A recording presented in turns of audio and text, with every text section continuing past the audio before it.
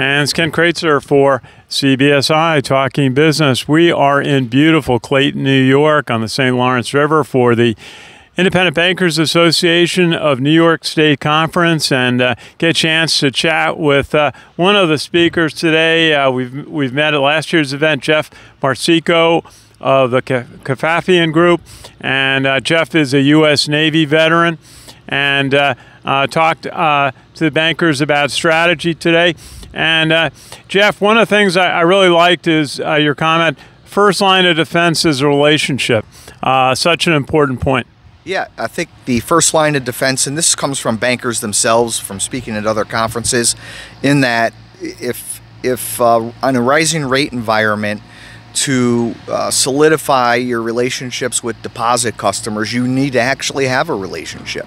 And I think branch managers should know their top 200 most profitable customers, and it doesn't have to be a profitability system that measures it.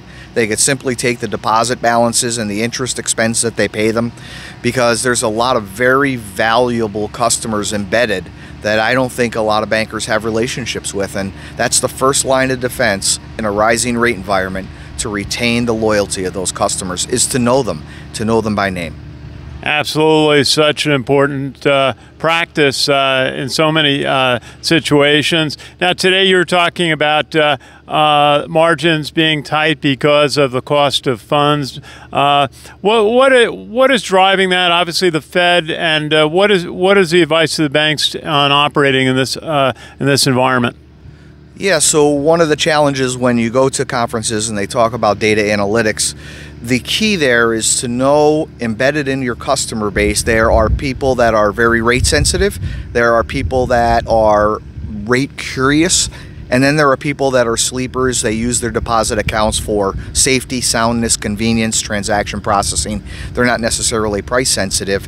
So I think that the bankers that know the difference between those three were able to navigate a smooth increase in their cost of funds, where the ones who didn't know the difference between those three ended up with steep increases in cost of funds at the end of the tightening cycle. Very good. And Geoff, your work going around the country talking at various conferences to many banking groups. What are some of the concerns and some of the opportunities that you hear about this year? Yeah, I think there's tremendous opportunity for community financial institutions to harness the data that they have, because the very large banks, even though their budgets are much larger, they don't have their act together in terms of being able to discern those price-sensitive customers versus those sleeper customers. I think that using data to be able to have stronger, better relationships and know their customers better is a tremendous opportunity for banks.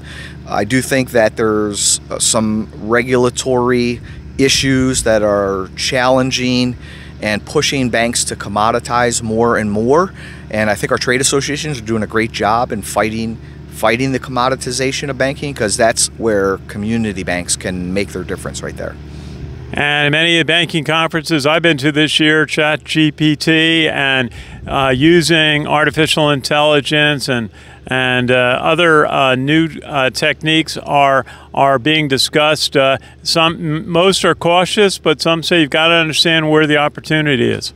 Yeah, you got to get down to where the rubber meets the air, to where the rubber meets the ground on these technological issues, RPA or artificial intelligence. You know, it costs about 70 to 90 basis points as a percent of deposits in a back office support to run a branch. We have to figure out how to cut that in half, and one way to cut that in half is to look at what we're doing in the support functions and how we can automate and use these technologies to make us more efficient. And Geoff, tell us a little bit about your company and consulting practice at the Kafafian group.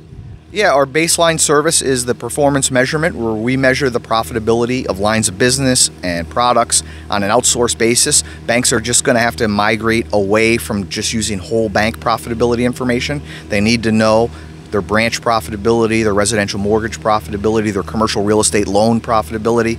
We also do strategic planning, process improvement, and we do financial advisory for financial institutions. Hey, you mentioned you have a book out. Tell us a little bit about it, and what are some of the topics that you cover? One of the topics I cover is about building relationships in your deposit base and how we could use pricing and product management as a tool to make us better at managing our deposit products. But it's called Squared Away.